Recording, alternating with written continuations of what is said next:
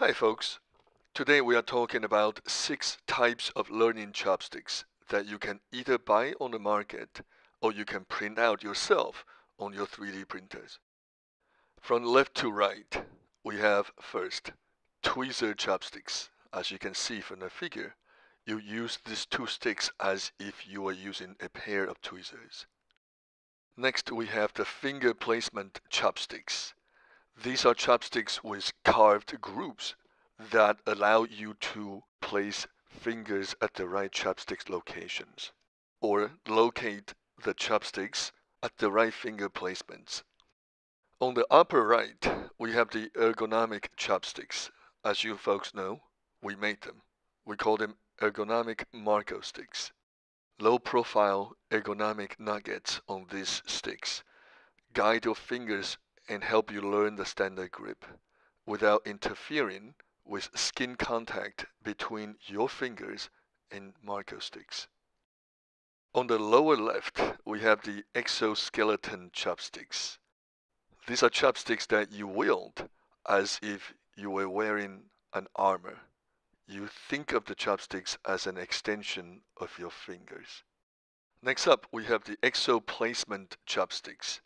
These combine the finger placements from above and the exoskeleton idea from the left, and you get something like pictured.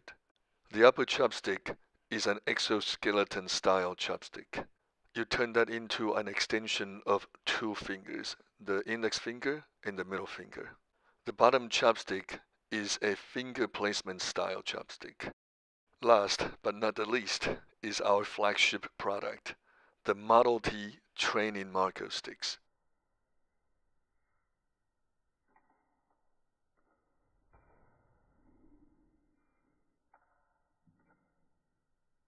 There's a separate video about these Marcosticks that you would find in the video description below. Now let's dive into each of these 6 types of chopsticks. Let's start with the Tweezer quote chopsticks unquote. These are special chopsticks you can buy online. They go by the name quick sticks. It's quite clever. You can use the pair of sticks as regular chopsticks. You can use the standard grip. The planetary gear train principles work quite well. If that term planetary gear train sound unfamiliar to you, we have a separate episode on the standard grip and finger motions involved in it. You can find a link to it from the video description below. Now, the clever design here in quick sticks is that you can couple the 2 sticks together to form a pair of tweezers.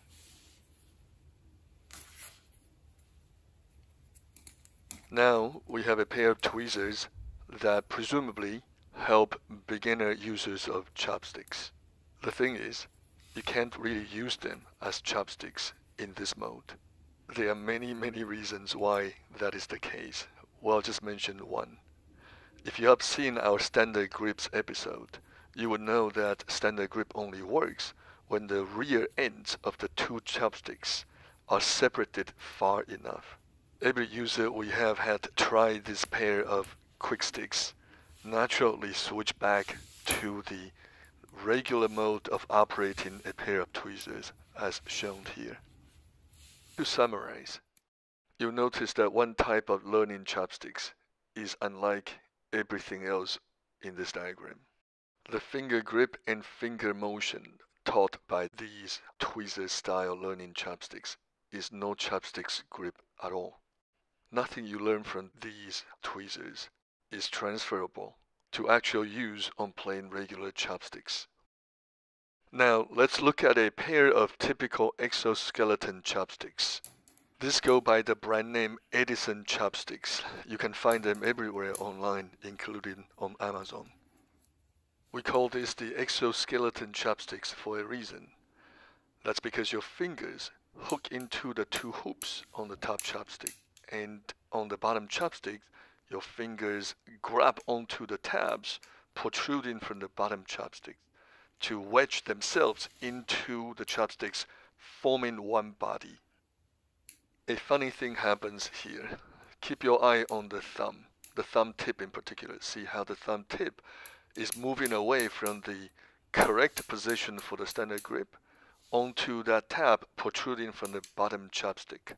All seasoned standard grip users that tried this pair of chopsticks ended up doing the same.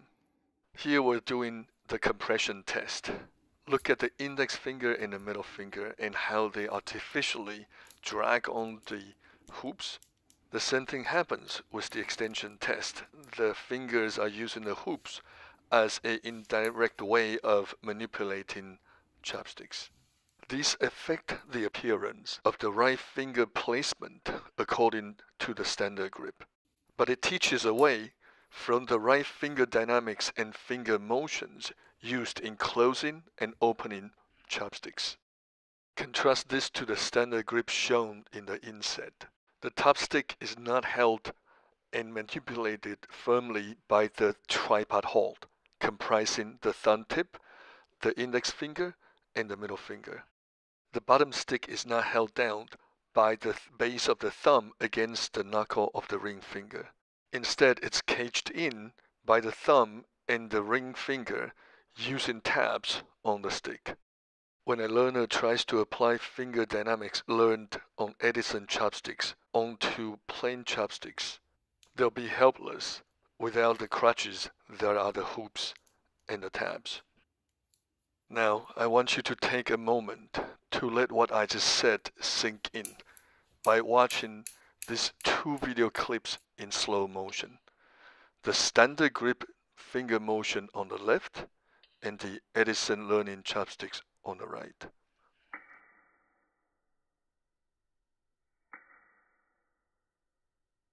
You see how the wooden chopstick on the left is rolled by the tripod hold. At no point in the standard grip motion does any finger experience any friction rubbing against any chopstick surface. That is not true of the Edison chopsticks on the right. The thumb tip cannot be touching the top stick, which is constantly moving. The culprit is the hinge that you see here. It locks down the top chopstick, preventing it from rolling. To summarize, the exoskeleton chopsticks come with a bridge that connects the two sticks together. Until Training Marcosticks came along, everybody thought that chopsticks worked by third-class Archimedean lever principles. As a result, exoskeleton chopsticks are designed such that the top stick tilts by rotating around its lateral axis. This style of learning chopsticks does not allow the top stick to roll as required by the standard grip. Now let's look at the finger placement chopsticks.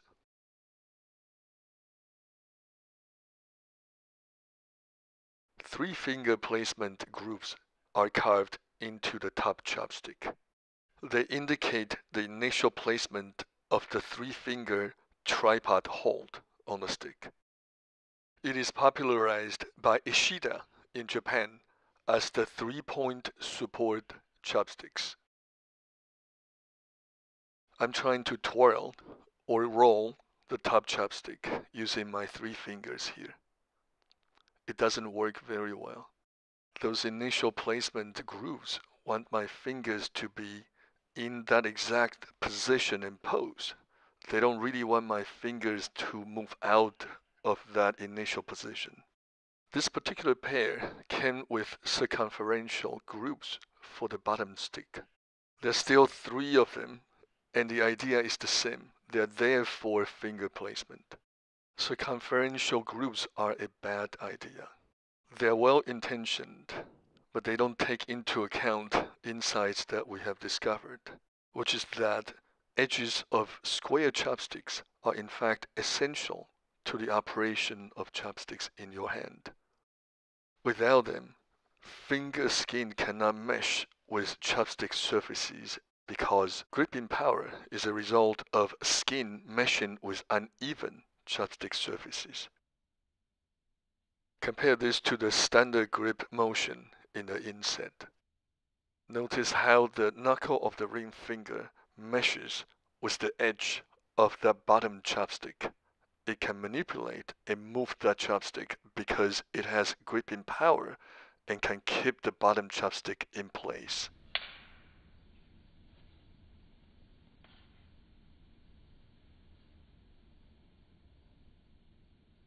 Now we try to operate both finger placement chopsticks at the same time. It is possible to roll the top chopstick. It's just not very natural and it's not quite comfortable.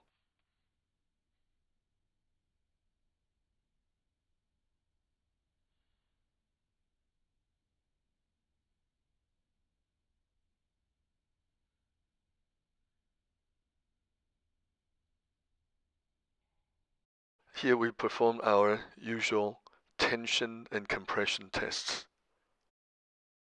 Despite a few issues we have mentioned earlier, these are almost comparable to regular plain chopsticks. Now, we come to the Exo-placement chopsticks. As mentioned earlier, they combined both finger placement for the bottom chopstick and exoskeleton for the top chopstick. As in all learning chopsticks, they help in the initial finger placement. Like I said before, the circumferential finger placement grooves are a disaster. But I quite like the exoskeleton mechanism that Ishida has apparently stolen or lifted or licensed from this guy called Okubo, who patented this bowling pin mechanism in 2007. This is a much better way of getting the index finger and the middle finger to latch onto the exoskeleton. Again, focus your attention on the tip of the thumb. As in Edison chopsticks, the thumb rubs against the side of the rubber piece all the time. Again, this is because the top chopstick is unable to roll. Its rotational plane is locked down by that bridge. Just like before, all users who tried this pair of Ishida proper chopsticks all ended up moving their thumb down to the bottom stick.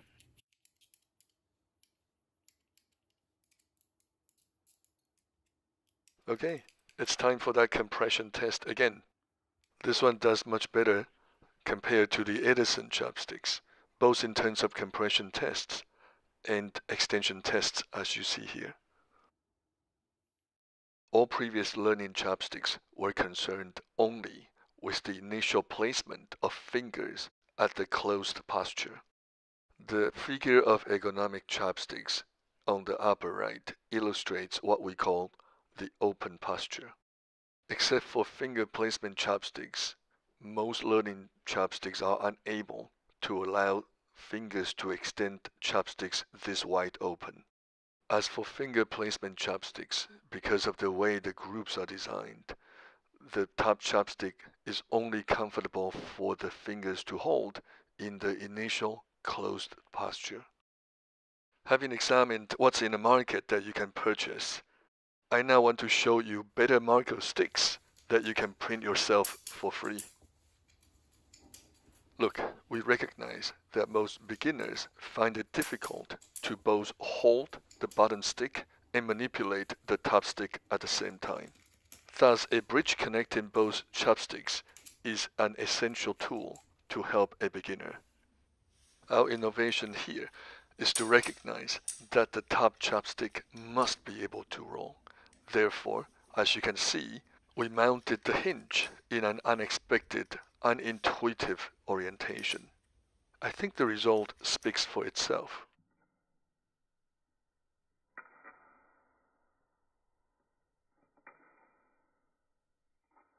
In this slow motion clip, you can see the top Marcostick rotate around its longitudinal axis. The air quote gesture made by the index finger and the middle finger will tilt the top Marcostick even as they rotated. Let's take a look at this twirling of the top Marcostick by the air quote gesture again. This time we compare it to the same motion made by the same hand with a pair of plain chopsticks. Training Marcosticks are unique. there was nothing on the market that taught the standard grip. No learning chopsticks ever allowed fingers to twirl the top chopstick using planetary gear principles. We've got one more for you, Ergonomic Marcosticks. These are designed for intermediate users. Low-profile protrusions on both sticks help with the initial placement of fingers, known as ergonomic nuggets. These low-profile protrusions guide fingers throughout the twirling motion of both sticks. Parts of the top nugget serve as limit signals on the rotation of the top Marcostick at both ends of its 90-degree rotation. For gripping sticks, as far as finger skins are concerned, ergonomic Marcosticks feel exactly the same as plain chopsticks. As a result, ergonomic Marcosticks offer the same dexterity, finesse, reach, speed, and power as plain chopsticks.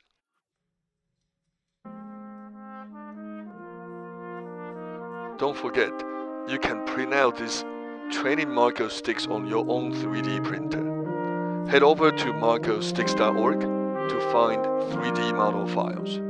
You'll find additional information in the video description below.